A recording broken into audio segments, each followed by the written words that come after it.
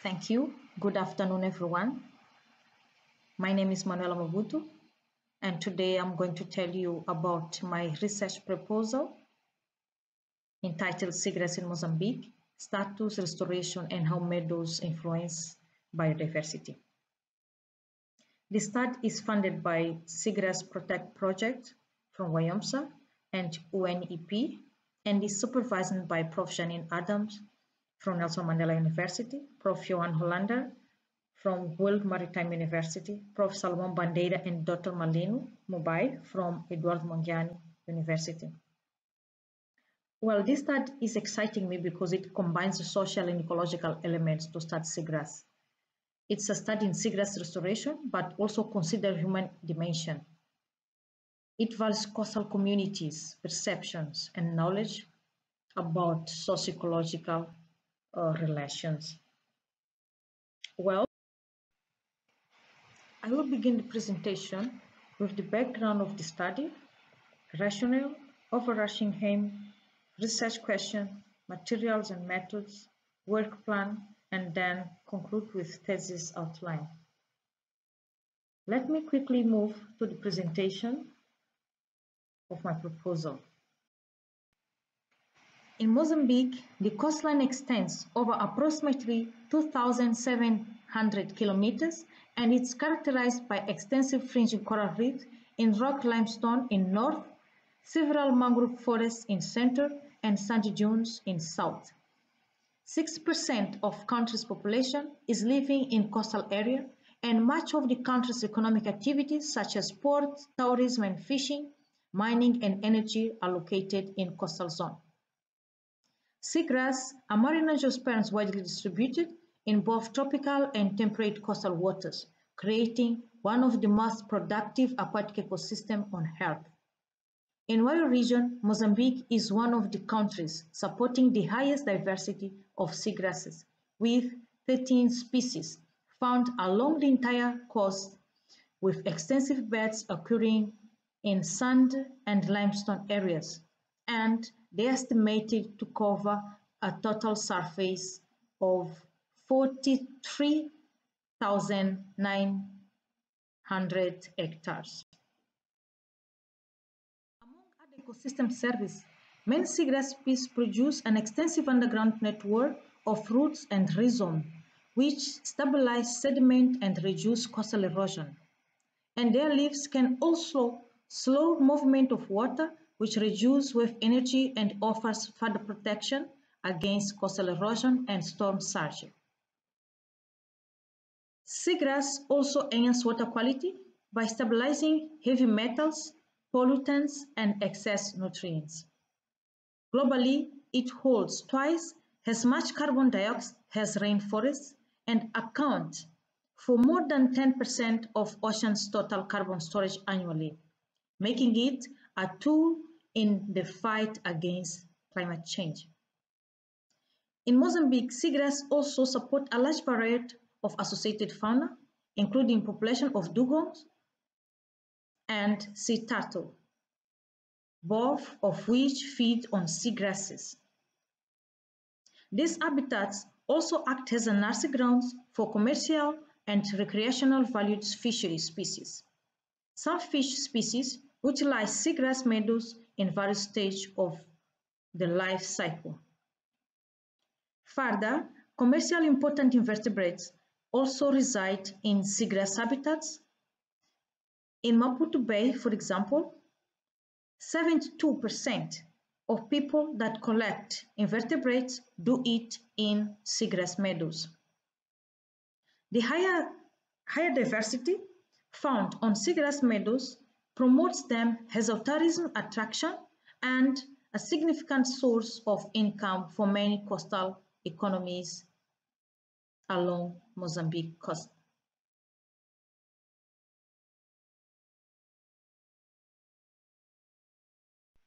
Although they are important ecosystem service, seagrass are still overlooked and globally decline 7% of their cover annually due to climate-related and anthropogenic pressure that include erosion, storms, cyclones, increase in water temperature, coastal development, turbidity, wrecking activity, destructive fisheries practice, boat proper, among others. The result of this decline has been a change in coastal productivity, reduction in critical fisheries habitat, and increased erosion. These two studies of Manuela Mabuto and Bandeira and Gel clearly show the change in seagrass cover around Inhambane and Maputo Bays. In Inhambane Bay, in 1992, seagrass covered an area of 12,000 hectares, and after 21 years, in 2013, seagrass covered an area of 6,000 hectares. In Maputo Bay, seagrass covered in 1991 an area of 532 hectares, and in 2003, the area of seagrass reduced to 73 hectares. Sedimentation following Cyclone Helene and clam collection were pointed out as the major causes of this reduction. Restoration has become an integral part of coastal management as a result of seagrass habitat loss. Historically, restoration is well recognized in terrestrial and freshwater ecosystem.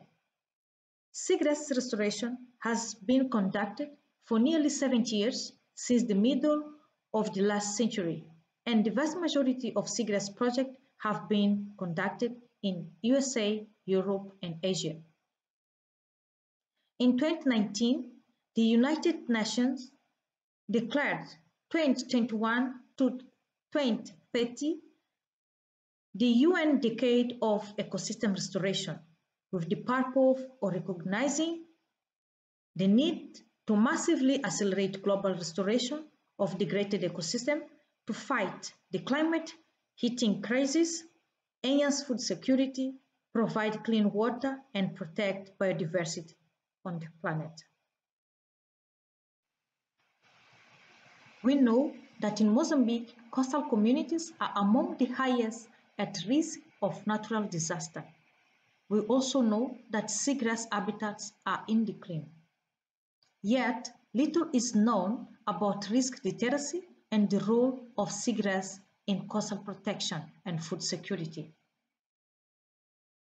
Yet, studies in seagrass restoration do not exist.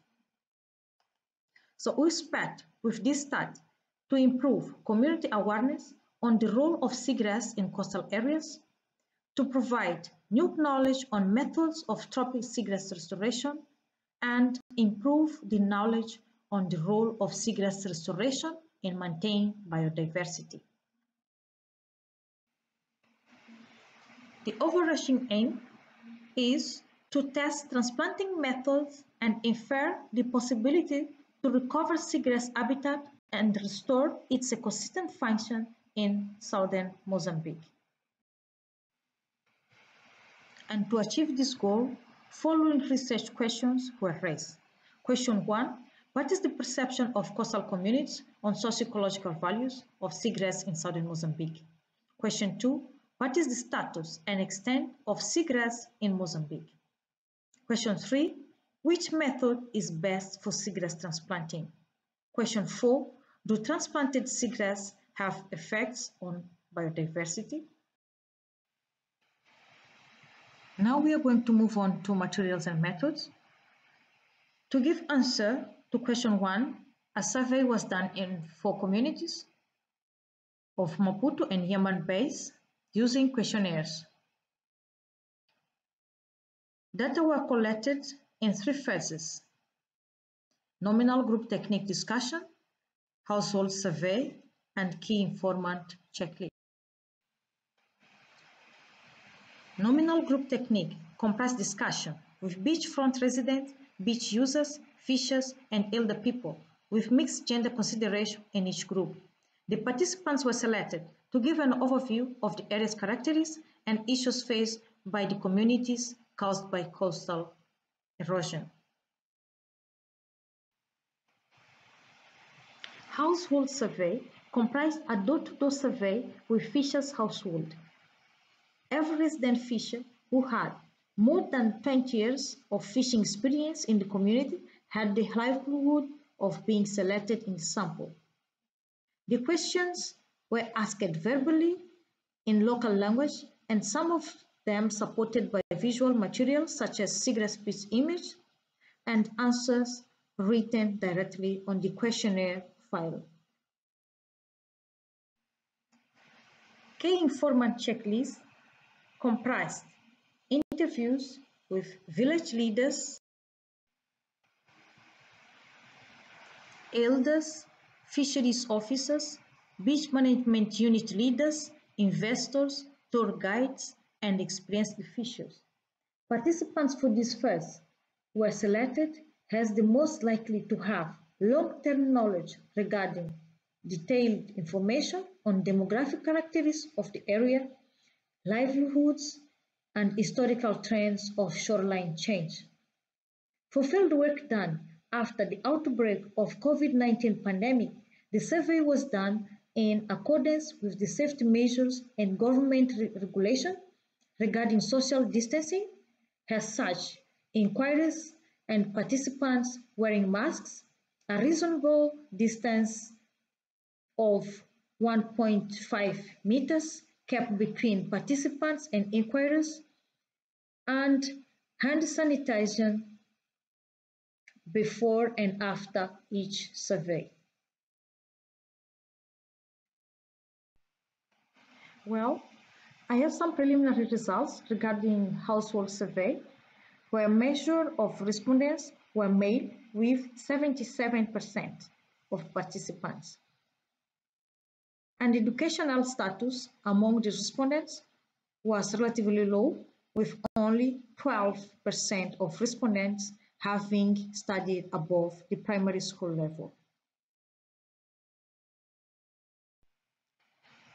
When asked about sociological function of seagrass, the participants pointed out support fisheries production, had natural biote to coastal waters, place for social interaction, and shoreline protection as the main social function of seagrass. And regarding cause of seagrass degradation, they perceived to be mainly caused by climate change and destructive fishing practices. When asked about causes of shoreline change, high tides and degradation of marine ecosystems were mentioned as the major causes, and agriculture and tourism were the main activities affected by the shoreline erosion.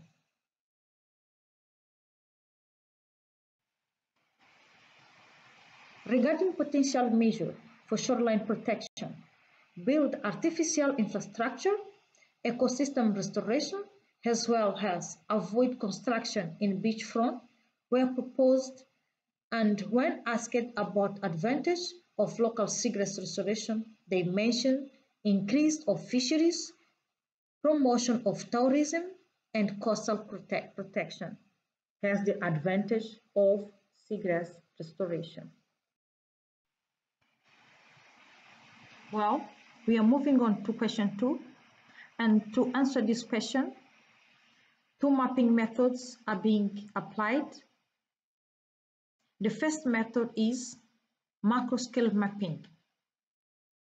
The procedure is based in obtaining maps from Google Earth and in production of database with seagrass occurrence GPS points from existing ground truthing data to locate seagrass beds along the coastline.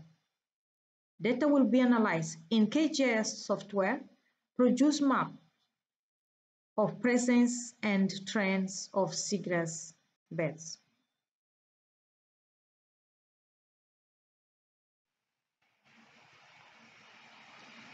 The second method is micro-scale mapping, which is focused in obtaining detailed information regarding conservation status of seagrass meadows. This is being performed at Nyaka Island in Maputo Bay once quarterly in a year to cover seasonal variation. The survey consists in making transects in areas of 1 kilometer square within each seagrass bed using a drone and collect imagery over the area. Also performing ground truthing to access seagrass zonation patterns, species composition, percentage cover, leaf length, and substrate type. So far, 6 flights were done, but we intend to do more flights, and around 2,000 images were collected. The image is being processed in Pix4D Mapper application to produce orthomosaicos. Well, moving on to question 3. 3 different transplanting methods are being tested for Zostera capensis species: plug method, shoot method, and staple method. Plug method consists in use tubes with 7.5 diameters to stack the plants with the sediment and rhizomes intact and placed in received areas. In shoot method, plants are dug with a small shovel and the sediment is shaken off and the plants are made into planting units and placed in receiving areas. In staple method, plants are attached to the staple by inserting rhizome and roots portion of the plant under the bridge of the staple and placed in receiving areas. The experiments are being performed in 15 plots, 5 plots for each method at Iñaka Island. The transplanting is based on collecting seagrass from health beds, matured plants with rhizomes in buckets and directly replanted into the graded area identified previously.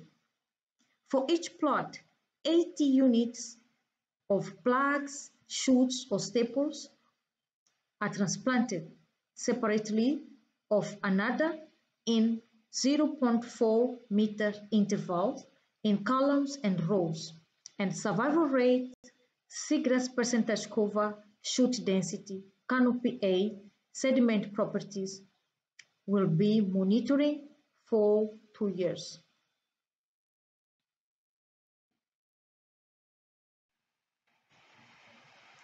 This slide with very preliminary results show that plug and shoot methods are good candidates for transplanting Zostera capensis with above 16% of survival units in 6 months. Well, moving on to question 4, and to give answer to this question, I'm going to select 3 locations with seagrass beds, 3 locations without seagrass, as well as location with transplanted seagrass in the same areas chosen for question 2 and question 3 at Iñaka Island to contrast the effects of the presence and absence of seagrass. Data collection will be performed quarterly in 2 years period. At each location, with and without seagrass, at least 3 transects perpendicular to the shore will be performed. While in transplanted seagrass, 3 quadrats will be deployed randomly. A number of biological variables will be assessed, such as seagrass percentage cover, shoot density, canopy A, sediment properties, and along the transect, sample will be taken from 25 centimeter square frames at each 10 meters interval to access biodiversity and abundance of macrobenthos. Biodiversity index will be calculated and similarities of abundance and distribution among the location will also be calculated. Well, this is the work plan showing when each activity is taking place. For research question 1, data collection has been completed and I'm currently interpreting the results and writing. and the expectation is to finish with the manuscript by February 2021. For research question 2, I'm collecting data for 1 year since last month, and the writing for the manuscript is scheduled to be completed in March 2022. Data collection for research question 3 started in April this year and will be done for 2 years. And the interpretation of results and writing are expected to be completed by December 2022. Field work for research question 4 will start earlier next year and will be performed for 2 years.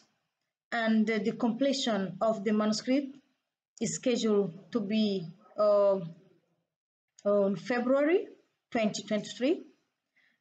Finally, completion of thesis writing and submission is scheduled to April 2023.